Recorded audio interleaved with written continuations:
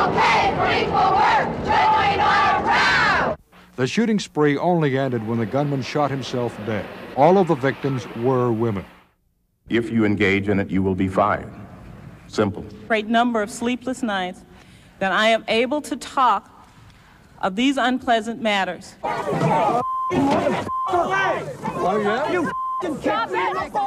Peel me a grape, crush me some ice, skin me a peach, save the fuzz for my pillow. Just entertain me, champagne me, show me you love me, kid, love me. Best way to cheer me, cashmere me. I'm getting hungry, peel me a grape. Okay.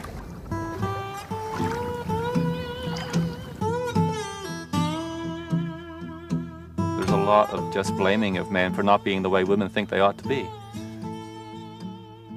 It's not true that men are favored in all areas of life, that there's areas where we are disadvantaged.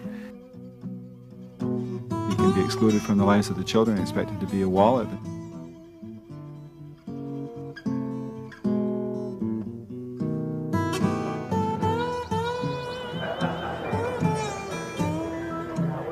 How might I use these gifts and abilities to move towards gender equality? What we're doing here is the start of the real gender revolution, the movement out of scripted roles for men and women into real authenticity and self-discovery. And what kind of work in pursuit of this vision would I want to do? When I was going through my 3-year battle for custody of my kids, my ex-wife phoned the police twice and had me removed from our house at the time, and had charges laid against me for assault, which were eventually dropped and thrown out. And it was quite humiliating to deal with the police officers who were involved in the spousal abuse unit, because I feel they did have a definite bias against men. This is a picture of my daughter Adrienne, and she's 8.5 now. I've been separated from her since she was about 2, so it's been 6.5 years now, and she's been moving to the States. I keep in touch with her by calling her every day. We have some conversations. You can imagine that those conversations every day, just for 5 minutes a day, can be sometimes awkward, but I've been imaginative over time. She plays piano for me. I listen to her songs.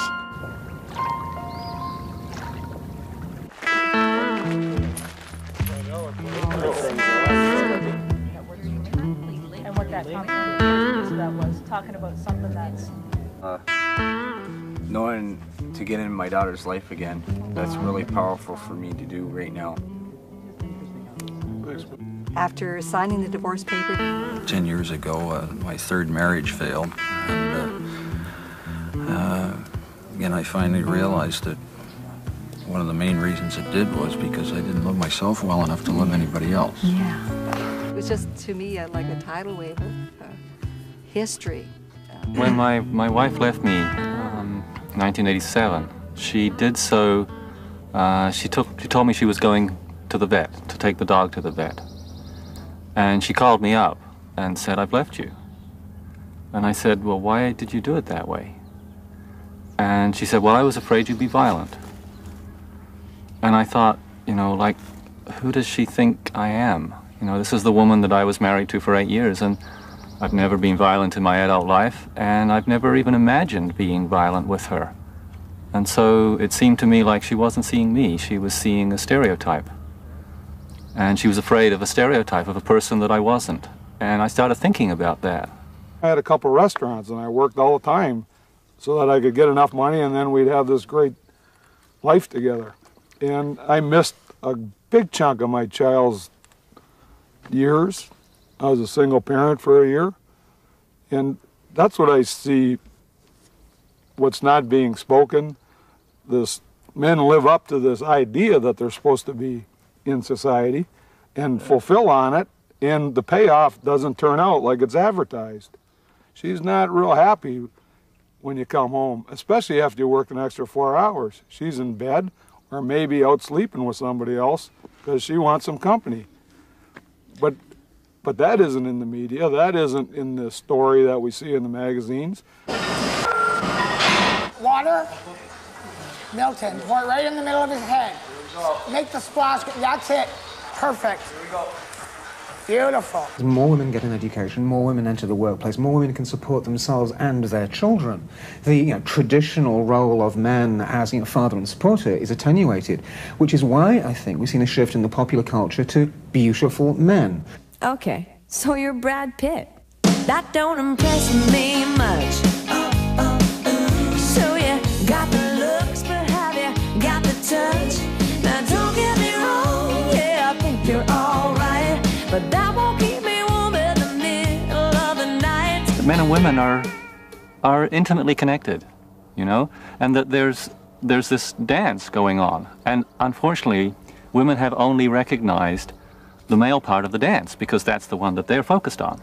And we've got to inform the whole of society about the female part of the dance. Like, for instance, the way that we're told about men, all they want is sex, the thing behind the sex object. Well, what's the woman's part of that? Well, the woman's part of that is that women don't have sex with just anybody. For them, it's about, oh, if I'm going to have sex with you, I'm going to let you touch my body.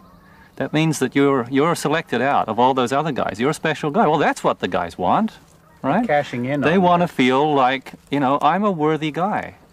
And the part that we get that from women is when I let you be with my body. Well, we often talk about the female as being a sex object, but then the male as being a success object. In my experience, what happened was I felt my ex-wife, wanted to trade up. All of a sudden, she had achieved equality with me, and now it was like, well, I'm not so sure I'm happy with equality, and what I really need now is to move up and to get a man who's richer, who's better educated. Car meant status, certain income meant status, clothes that you wore meant status, all of this. And I found that not only men, but certain women bought into that whole idea as well, in that they were looking for a man who represented or had all of these different qualities. And of course, if you didn't, then you were sort of left with a deficit. Most men would feel more comfortable or more able to express ourselves if there weren't so many fixed ideas about what we're supposed to be. Now, I think for a lot of men, we're used to that, and we don't really feel that it's a liability, the fact that we're expected to support a family, take the brunt of that, and if there's a noise in the house, we have to be the ones to go downstairs and risk death if it's an armed intruder, and the fact that we're the ones that are expected to go off and fight in the military and potentially die. I will raise the children if you pay all the bills. Where is my John Wayne? Where is my prairie son? Where is my happy ending? Where have all the cowboys gone? From birth, we get our value from women. My mother was the primary caregiver, so who I am gets to be defined by women. From the day that a little boy, a baby, is born, the pressure is for the mother to let go, to move back. It's dangerous for him to be too close to you because in some way you're going to feminize him. Look up for me. Look at the baby. There's the baby. Okay. Woman is a dominatrix of the universe, essentially. That woman rules the sexual realm by virtue of being mistress of birth. That every boy staggers out from the shadow of a mother goddess and has to break free of his mother's influence to become a man. Men have traditionally got their moral affirmation from women. Women have decided who were good men and who were bastards. We've projected a lot onto women, a lot of expectation for affirming who we are, validating who we are, so much so that when we don't get it from them, somehow we're destroyed or devastated, or we're just empty. We've got to figure out that we can define that for ourselves, discover that for ourselves, and not need to get it from women. And the dark side of that moral authority, of course, is that it's used to shame men. Shame is the great controller of men. I don't care what it adds. You add to that, but that's okay. Maybe happen at school, you know. You go to court for any access issues when your relationship is breaking down. It'd be a logical step as well to say, hey, Entirely different thing. Be mother and father, and to the kid on a long-term basis and on a short-term basis. And I think, given the families that we grew up in and the models that we had from our own fathers, in my family, mothers, basically. My mother had a lot of the masculine traits, if you like. You know, she was the one who was clearly the dominant one in the relationship. My father was quite passive and quite submissive, and she kind of controlled things. And she was very, very aggressive and very shaming. And she was very unhappy, you know. And I saw that, that she blamed everybody, particularly my father and me, all the time for her unhappiness. And my father kind of took it, you know. He didn't know how to set his boundaries and say, no, that's not mine, that's yours. You know, he would just say, oh, well, I'll try to do better, and, you know. Well, I never really bonded with my father as a child. I identified with my mother. And I never really successfully separated from her emotionally. And granted, I've grown up and I've had my own family and I've been in a couple of relationships, long-term relationships. But I've, you know, become aware that really there's a masculine side to me that I never was never satisfied.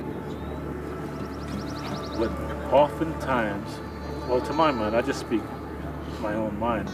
My mind is that we're still operating in a class society and culture.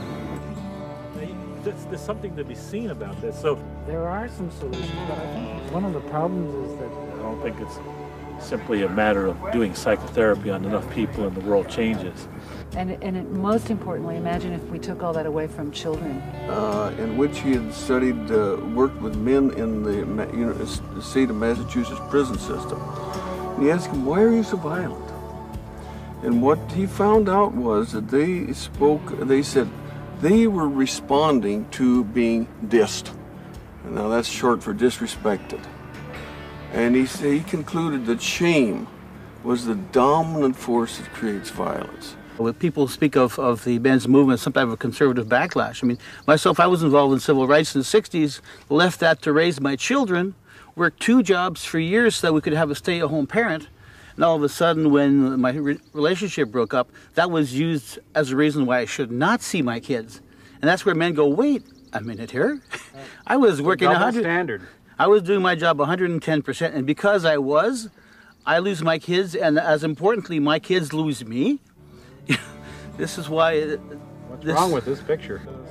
You just cannot get preschool childcare off the ground.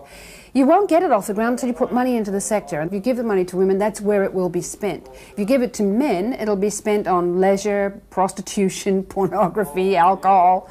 It's just true. If we wrote a favorable policy up that would allow a non-custodial parent to have some access at school as far as being notified of school functions, report cards, maybe having lunch with their child. Right now what we're doing is actually trying to get, as happens in other countries, I mean, each Father's Day, Bill Clinton makes a speech about that. You know, I'm working on trying to get, you know, our leaders to speak out on Father's Day and say something positive about this. I'm getting some support for members of Parliament. Wow. They've captured my personality perfectly. Did you see the way Daddy caught that bullet? That's not really you, Dad. He's just a fictional character who happens to have the same name. Don't confuse Daddy, Lisa. The father in Simpsons, Homer, is a jerk. In terms of the media, I think it's simply reporting what's common in the culture itself. I'm bothered by any kind of reportage that fathers are irresponsible. And yet that seems to be quite common. I'm not sure if that's, you know, how much of that is true. Nobody give a f*** about Daddy. Everybody take daddy for granted. Just listen to the radio. Everything's mama, dear mama. I always love my mama. Mama, mama, mama. What's the daddy song? Papa was a rolling stone. Father of mine, tell me where have you been? You know I just close my eyes, my whole world disappeared. Father of mine, take me back to the day, yeah, when I was still your golden boy, back before you went away. I remember blue skies walking the block. The first other in the child's life is the father. Fathers talk to their children differently. The physical relationship is different.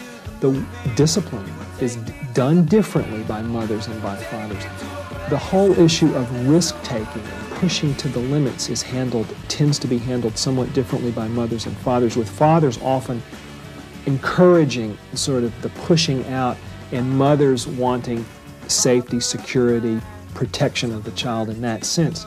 Originally, parenting was viewed, at least as strong participation by fathers. It was viewed as responsibility for the moral, spiritual, and the occupational, the work development life of the child. Now, we've switched that around, and so that parenting now means childcare, changing the diapers, feeding the kid, dressing the kid. It's no longer, it has become strongly feminized. We have, men who are trying to raise their families and aren't allowed to.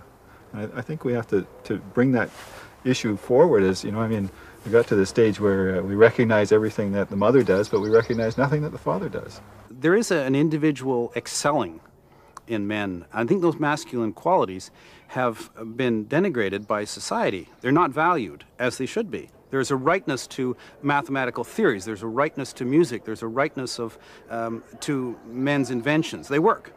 That's what we expect of men. It must work. John Earl on CFRA this afternoon says it's been very frustrating for crews who've been working hard in dangerous conditions over the last 4 days to turn around and see There was an expert on emergency response being interviewed on the radio, and he was asked about, well, what about the gender factors in this? And he said, yeah, the men, you've got to worry about the women, left home to fend for themselves while the men are out, climbing the fire poles and fixing the power and so on, right? And I thought, wow, there it is, all in a nutshell. Our attention is on the issues of women in a patronizing kind of way, like, they might not be able to take care of themselves in their homes. And we're sort of taking for granted the fact that men are out there risking their lives climbing power poles sheathed in ice, working with live hydro cables and so on. That's sort of the expected thing. That's what men do. This weekend was very different from last year's weekend. Last year, we tried to formulate the mission and the direction. And this year was more of a practical exercise where we translated those missions and directions into concrete action. Something that we largely lost, forgotten how to do in our culture. To do this with the knowledge that you're blessed in this work. I was very encouraged by the fact that there was more women involved, and the movement's really taking a shift from a men's movement to more of a focus on gender reconciliation. And I'm committed to encouraging a broader view of sexuality and gender equality. And I'm in. Oh. How could anyone ever tell you you were anything less than beautiful?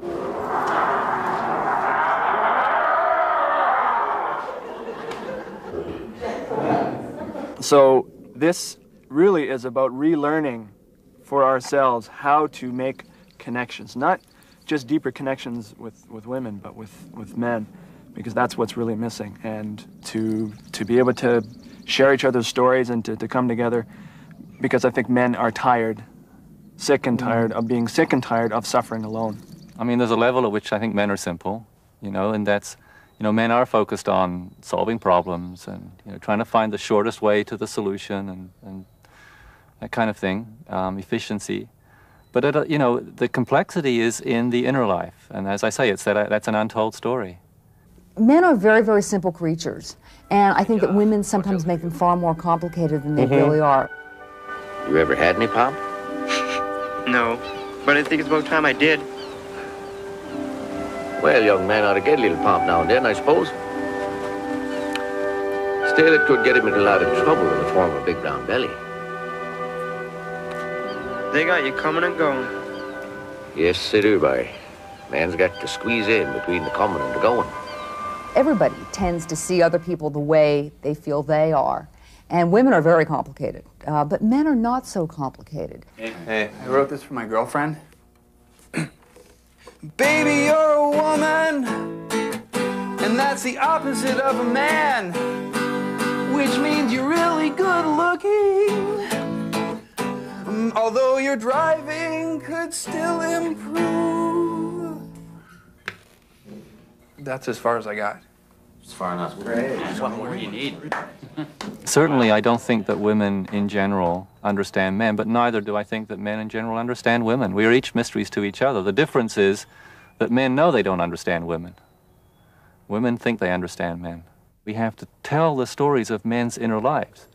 And in particular, we have to break off the cover story that men are in control and men are, you know, are always sort of strong, and inside, men are just as afraid and as wounded and as anxious as we're familiar with women being. But it's not manly to show that.